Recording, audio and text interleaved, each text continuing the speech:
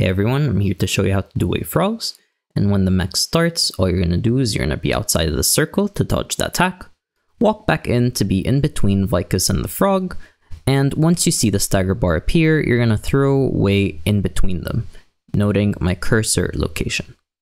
I'd like to point out that the timing is very forgiving. You can even throw it a little bit before the stagger bar appears when she starts moving her sword. And your positioning is also incredibly forgiving. You just have to be anywhere in between Vykas and the frog, and Wei's AoE ability is incredibly large, so you're perfectly fine.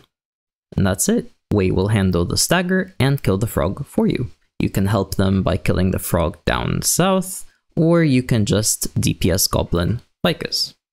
If you aren't the lead, then things will look a little bit different.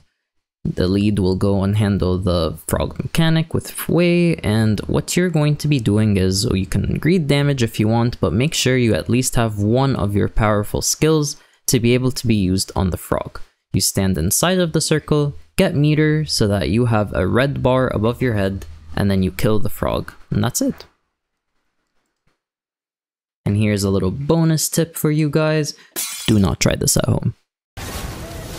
Okay, there we go. I wanna see. Oh, sure.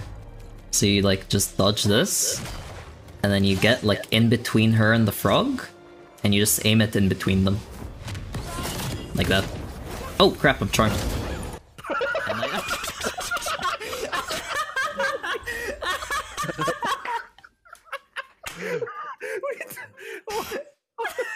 Oh my